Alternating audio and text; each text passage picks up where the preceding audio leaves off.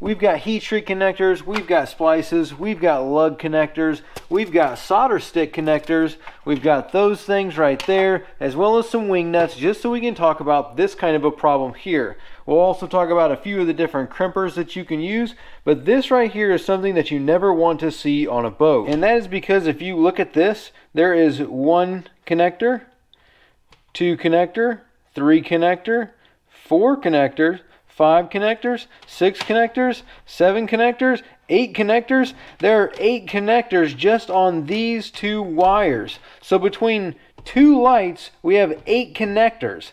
That is a very, very bad thing. If you ever want to have an electrical problem on your boat, then have 8 connectors on 2 wires between 2 lights. It's a very bad thing to do. You're going to have all kinds of problems with it. And so that is why we're going to go over all these connectors and all the different ways that you can crimp them and the styles, where to use them and where not to use them. So as far as I'm concerned, anything like this should never be used on a boat. I know what people like to do is they will take a wire nut and they will put 2 wires together, then they will put silicone in the cap to waterproof it, I guess you would say. That's a bad idea. Never do that. And then anything like this, none of this should ever be on a boat. That connector is not waterproof. It's just a failure point. You're going to have problems.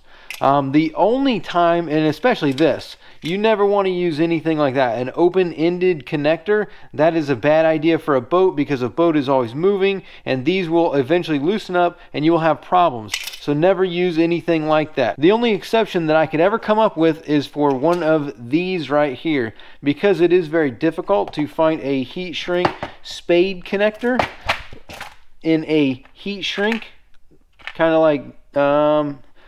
like this right here. So you see how this is a heat shrink, but it is a female spade connector. Well, you can very, very seldom find those with this small of a style. So you see the difference? And if you look on the back of like a speaker, most speakers are going to have a real small spade connector like that. And that is the only time that I would say that you would want to use something like this that is not a heat shrink on a boat. Other than that, I would probably throw all of this away. This is all useless. I mean, this, you should never use that on a boat. Unless you are looking to have a problem, then I guess, yeah, if you want to have a problem, go for it. Use something like that. So now that we got that out of the way, just to get it out of the way, let's go ahead and talk about some of the most common things. These are just your normal heat shrinks. They are by gauge. So for a pink connector, your pink connector is going to fit on a 22 to an 18 gauge wire. And that is going to be a female spade connector, and we're going to have a male spade connector. Those two fit together, and then you will have ring terminals that will come in variable sizes based on how big the ring terminal is. Same thing, blues are going to fit a 16 to 14 gauge wire, and they will come in the same variances of female spades and male spades, and then different size ring terminals based on what you want to put them on. And then yellow is going to be your 12 to 10 gauge wires. All these are heat shrink connectors. You will have spades and ring terminals, and then you will have butt splices where you can put 2 wires together and then crimp these down. We'll talk about crimping these in a minute with all of these different crimping tools, but before that we want to talk about solder sticks. Sizes are going to be yellow, same gauges, 12, 10, 16, 14, 22, 18, and then white is going to be 26 to 24. Now the thing about a solder stick is that it's going to be different than a crimp, because these, you do not need to crimp them. You basically are going to put a wire together. We're going to put it in there, and then you heat it up and it will solder the wire together. So let's do that real quick before we talk about crimping these other things. So for the solder stick, you just kind of like open this up a little bit, this wire, kind of like that. You open this one up just a little bit, kind of like that. And then you're going to stick this in to the connector. And then we're going to stick the other end into the other side. Get that kind of in there. And then they go together like that. Push the two together so that way they're right in the middle of each other. You've got all the strands mixed together like that. And then there are two ways to do a heat shrink connector. Most people like a heat gun, and then other people like to do it with a torch. It all is going to depend on how comfortable you are with it. If you use fire, then the main issue is that you can burn it and get it too hot if you get it too close. But if you're patient with it, you can do the fire. I mean, heat gun works same thing. So basically, we're just going to heat this up. And then just like that, you can see how it is pretty much all soldered. And now you have the solder all the way through the strands, and it is all connected. These are actually super cool. I mean, they really work really well for what it is. No heat or anything like that. So it does make a pretty good connection too. Now let's do this again using just the fire though. So as you can see, you can do either, the torch or the heat shrink. Heat gun's obviously better. This is a lot easier. They do make battery powered heat guns, so your choice, doesn't really matter, whatever you kind of got on hand. A lot of people like to keep a lighter on the boat and some connectors just for that point like that.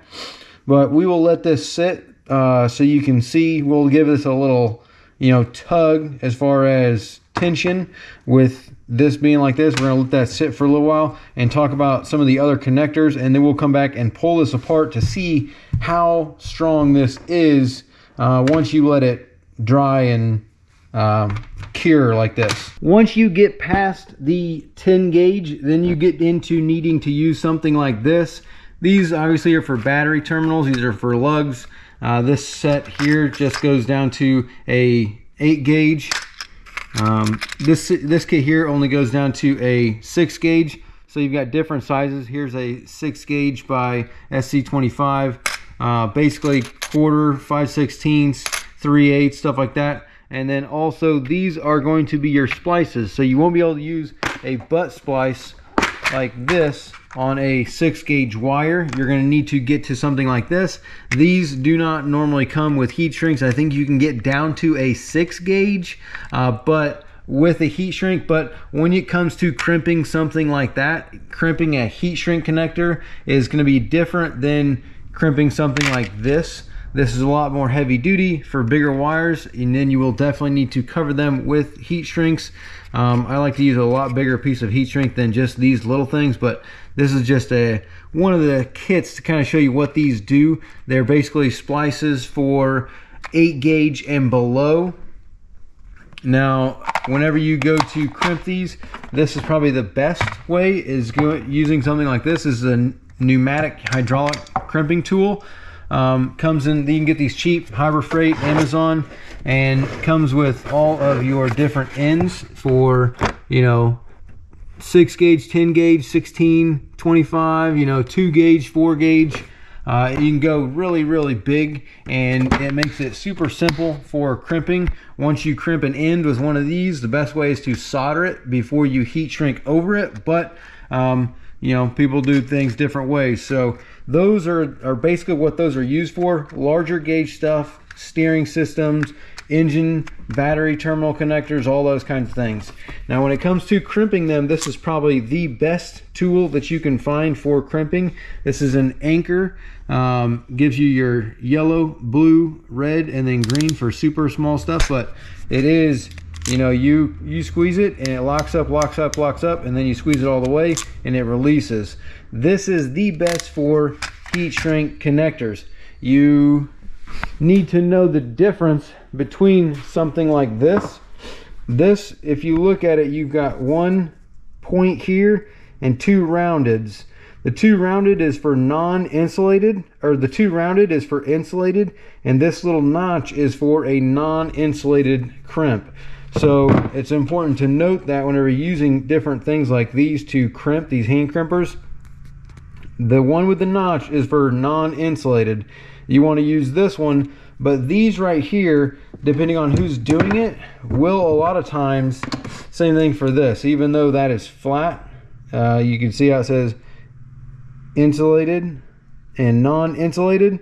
Even though that is flat and that is not, these will still pierce through your heat shrink, and we'll go ahead and do a demonstration here. So if I take a blue butt connector and I'm gonna crimp a wire together over here, let me show you what happens when you use something like this compared to the other set. So when I put this into the connector and I use these and I crimp this thing down and I squeeze it hard, if you notice, it has broken through the heat shrink. A lot of times when you heat it up, that will self-correct itself, but let me show you what happens when we use the other crimper. So put it in here, get it right to the edge, and then just squeeze it, and it releases, and boom, did not cut through the heat shrink. Now this is obviously going to be the strongest because it is a crimp.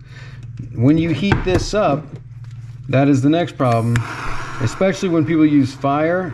You heat it up like this, you have to be careful not to get too close, and you want to roll it, otherwise you will melt the heat shrink and it will get down to the metal, which makes it worthless. So the best thing, you need time, or use a heat gun opposed to fire. Actually, I did a really good job with both crimps. Neither one of them cut through the heat shrink, so that was a very bad example, but that's probably the only downfall to using something like this, is most people will crimp through the heat shrink, even though that time I didn't. So that's the thing about these will not break through the heat shrink, whereas these, sometimes you can, depending on who's doing it. Again, you can use both ones, and neither one, as long as you heat it up properly, you're not going to melt the heat shrink away, and it's going to give you a waterproof seal. Again, this is crimped, so this is basically, you know, the wire broke.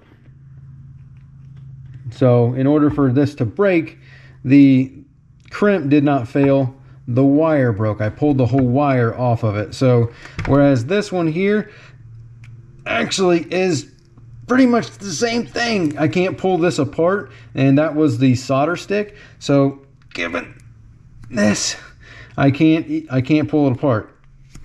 So I'm obviously, I could pull this apart if with enough strength. Let me roll it over, and there, so I can finally pull it apart. But obviously you're not going to have that kind of tension on just a normal connector. So these are actually super impressive as far as the, you know, pull strength that you're going to get out of a crimp, that you did not need to use any kind of crimping tool. You just have to heat them up. So the solder sticks are super cool in that aspect, and they work really well as you know, for what it is. I think it's super strong. Even compared to this, obviously a crimp is going to be more permanent than the solder stick, but I mean, this was, I had to wrap my finger around this and then pull through in order to break this deal. And yes, I know that there are better cutters, wire strippers than these. I cannot find mine that you squeeze and automatically do it. The Kleins, I will put those up as a screenshot, because those are way better than having to do it like that, but I cannot find mine. So again, these are the best. Super easy.